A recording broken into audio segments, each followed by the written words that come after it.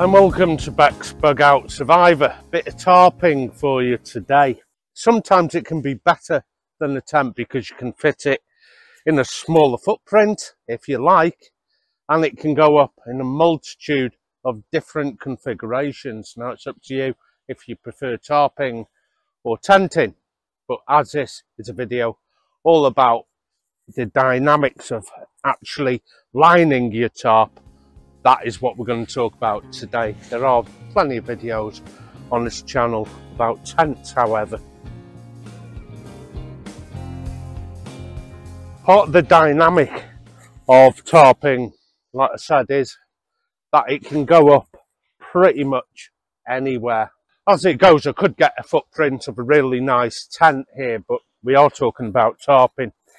More than that, we're talking about how to set one up quickly for different configurations. Your tarp might be different. You might only have the one configuration that you prefer, and you set your tarp up to that configuration, and there's no need to change the lines at all. But what if you do like to change the configuration for your tarp and you want to do it quickly? It would usually mean undoing a knot that is on the perimeter tie out and then putting that line on another perimeter tie out to create a different configuration. So we're going to have a look at how you can do this really quickly. So nothing is pre-connected in here, but what if it's a nice sunny day and I want a lot of airflow? I could put it up as an A-frame, which would require different configurations and tie outs if I wanted to go up on a plough point to a tree, which would come down on quite a steep angle like that.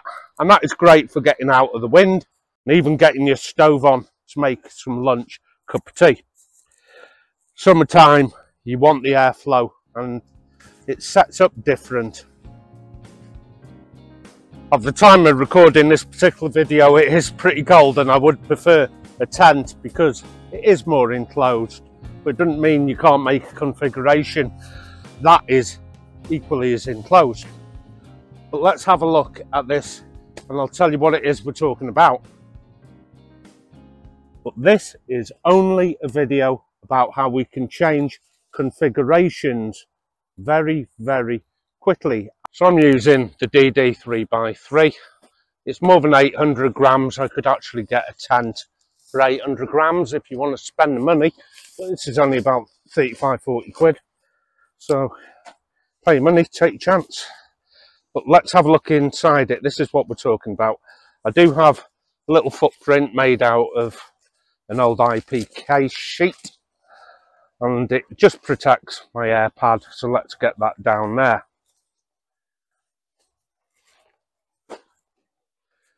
This is the 3x3 and in it is pretty much everything I need without using carabiners, and it's a knot system.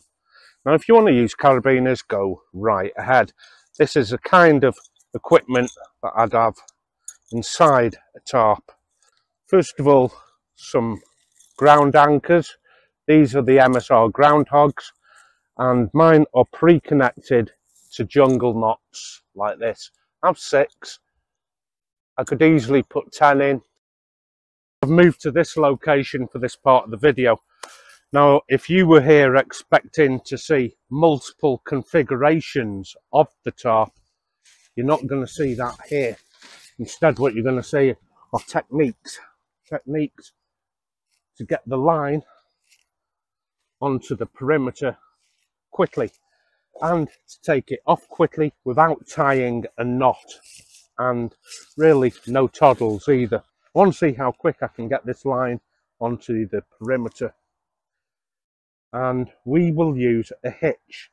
So let's have a look at how we're going to hitch onto the perimeter webbing of a tarp like this. But sometimes the environment predicts how it is you're going to set your tarp up, not you. In this scenario, we are going to pretend that I don't want it in an A-frame, but I want it in a diamond plough point configuration. Nothing has been added to these webbings. With this cheap cord, if I just get a section and bend it over like that, that's about maybe 7 or 8 inches there. That is called the bite.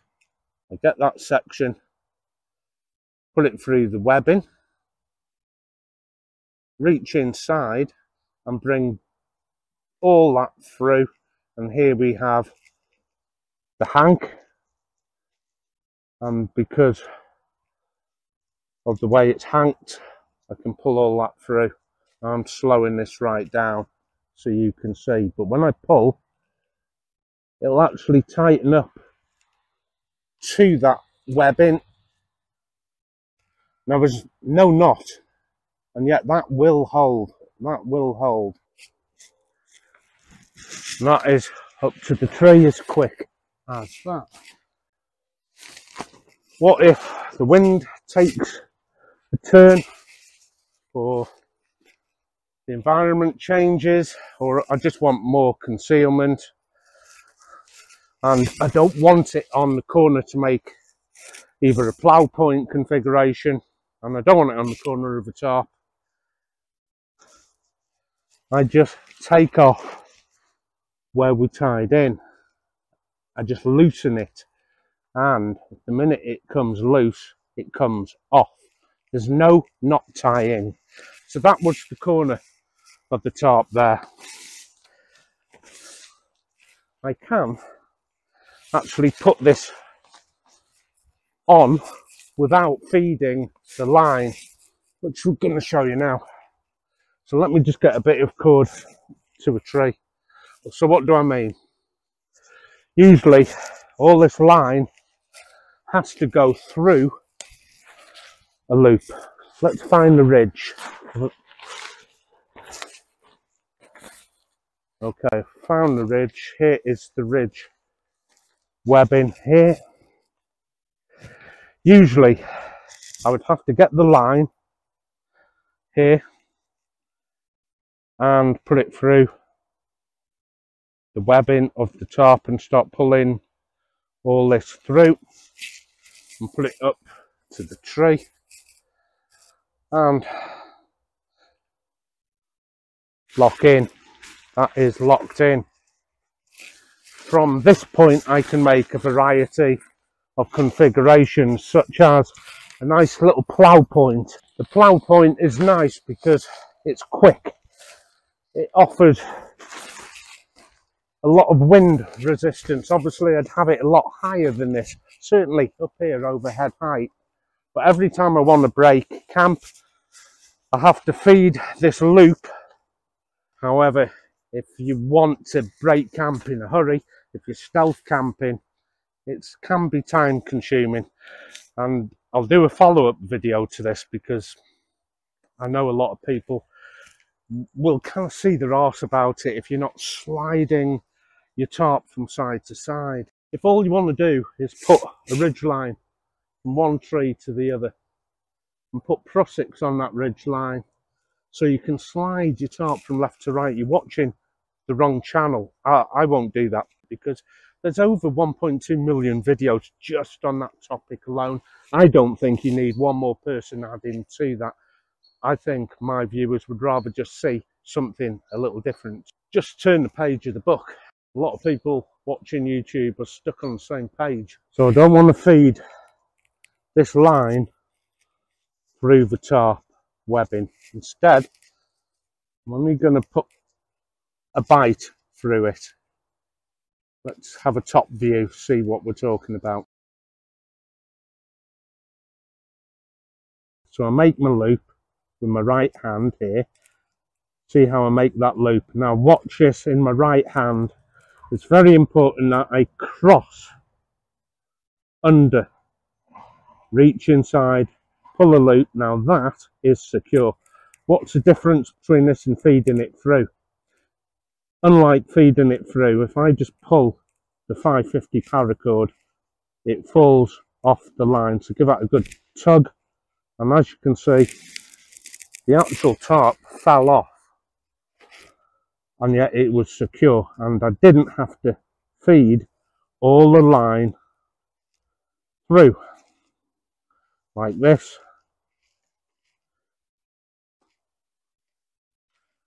And then when I needed to take it down, I didn't need to feed all the line back like this.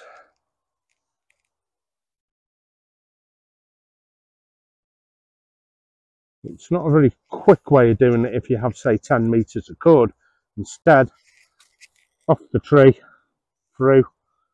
Remember, don't make this loop and put it through. Make sure it comes underneath the line that's already on the tree. Once you've done that, that is tight. That is not going anywhere. I'm holding the webbing and I'm holding the line off the tree. But the minute I grab the 550 cord and just give that a tug, it comes off. The whole tarp comes off, and I didn't have any feeding to do. To tie to the actual tree, I suppose what I could do, and what I've seen a lot of people do, is to make a more permanent loop like this. Now you feed the whole line again through the loop. So what I'm doing is eliminating the need to feed line through the loop, when all I have to do is come around the tree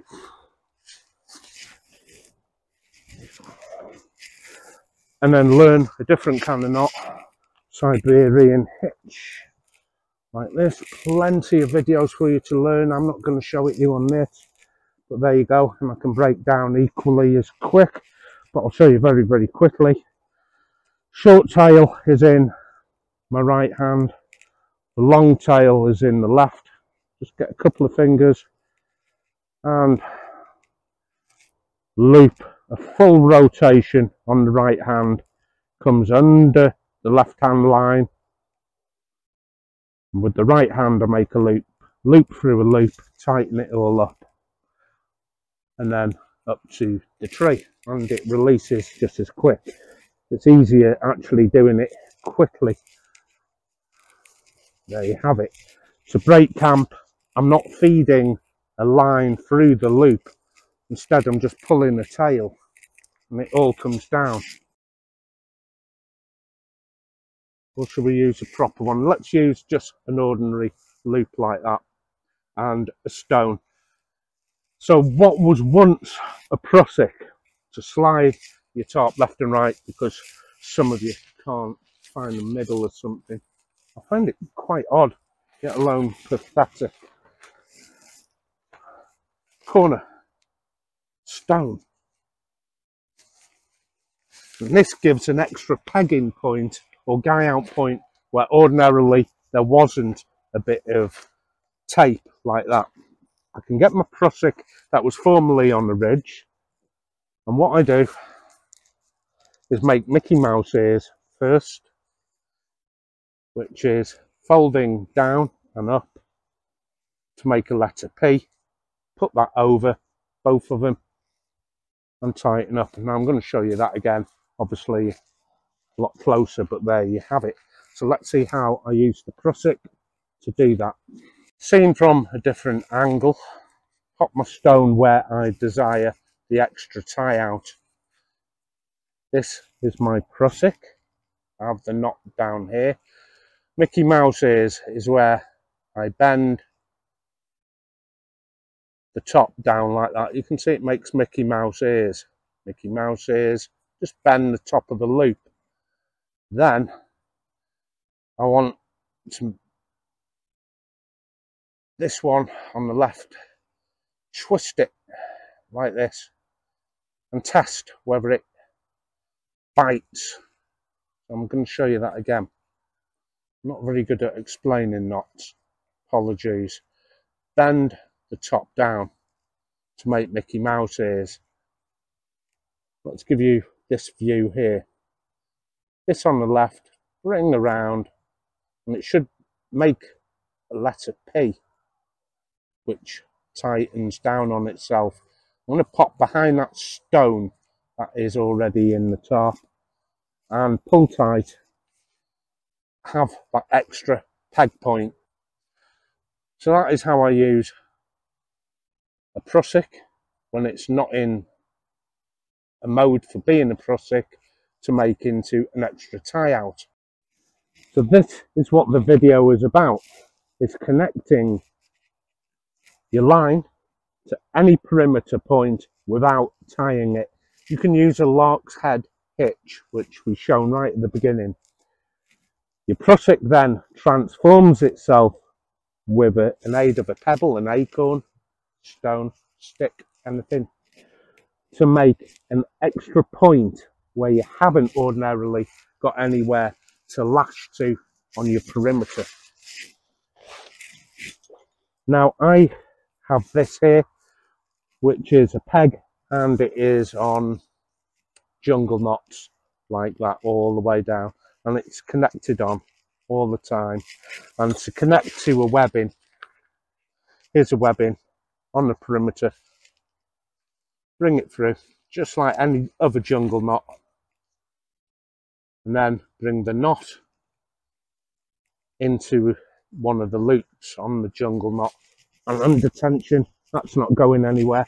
And I didn't tie anything. Again, I didn't tie anything. So in an emergency, winds change direction, I need to change configurations, I take the loop out of the jungle knot like that. Let's have a look at that a little closer. This peg is always pre-connected to the jungle knot. There is a knot of the jungle going through the perimeter, and you can see a series of loops. Now if I just open up this loop with my right hand index finger, and on my left hand index finger the knot, pop the knot through the loop. Now that will hold like you won't believe. That is incredibly tight because it's under its own tension. I could use any of these loops. I could put the knot lower down, say in this loop here. So the knot through the loop and under tension, that is not going anywhere. But what if I want to put two together, because this is only a short piece? If you do happen to want a longer bit of cord to peg out, you just take two jungle knots, and a different knot goes onto a different loop on a different peg point like that, on a different peg, and there you have it. Peg there, peg there. I can pull, and all I've done is pushed the loop and put it over the knot like that. Now I have two. There's about 4 foot there, and I never ever lose my groundhogs ever again. I'm sick of losing them. Could you go lighter than this? Of course you can, of course you can. If you do want to see something a little lighter, then I do have videos on my channel using pretty much the same techniques but lighter kit. I can use a Dyneema cord. I also have a sil poly. This is polyester, but if you want to see a sil nylon called the super light top, that is on the channel too for you to see.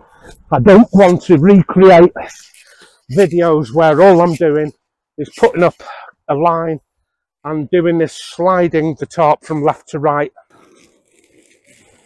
The reason why originally you're putting up a tree to tree ridge line is not because you can slide your tarp left and right.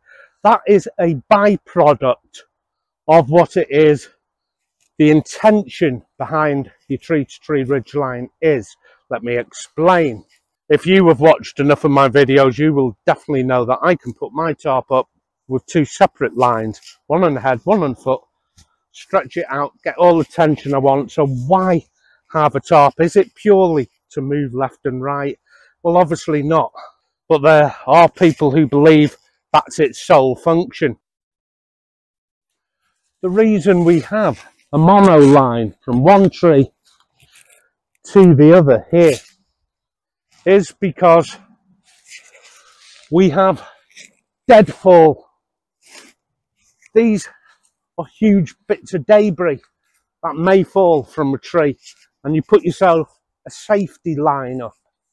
And that is what originally the whole function was about, because even something relatively small coming down that way onto your noodle, you know, it's going to break your skull open, you're going to be dead.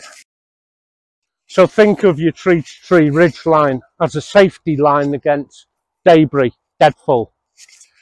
The fact that somebody has learnt to tie prussics and then add the tarp to their safety line is genius. You can actually affix your tarp, and yes, you can move it left and right, but it's not the sole function of the line that goes tree to tree. You can put your tarp up on just 2 bits of cord, one on the head, one on the foot, as I do. But I haven't got the safety barrier then from deadfall, because I've only got the tarp to deflect the things that might be falling from up there. Luckily, this is okay.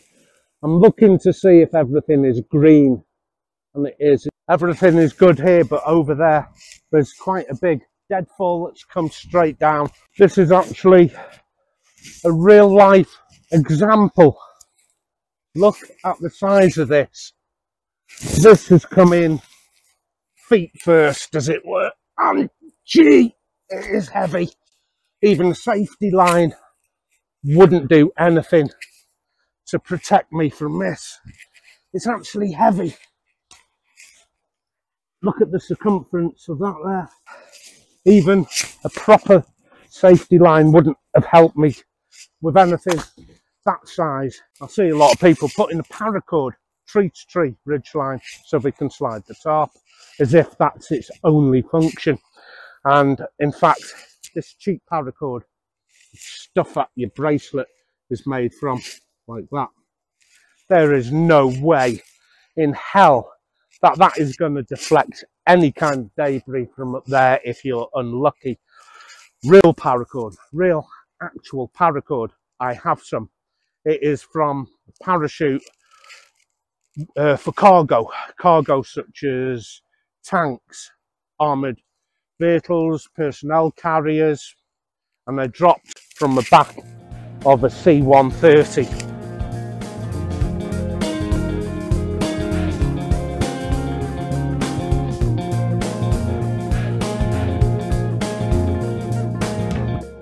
And we have about, I should imagine, 30 chutes for one tank, and the cord is about that thick. It's 6mm. That is proper parachute cord. And somebody once had a great idea of having this 6mm thick cord, putting it between 2 trees, and that would increase your survival a little. This kind of parachute cord here will do absolutely nothing to deflect deadfall at all. Nothing. You may as well just rely on your tarp or your basher to deflect the smaller debris. And there's only one guy I've seen on YouTube who will use the thicker parachute cord. Wow, look at the sun. So somebody made a YouTube video replicating paracord, but they used the thin stuff for your bracelet. You wouldn't trust your life to it. Seriously, you wouldn't. Until next time, take care of yourself and see you out there. Happy trails.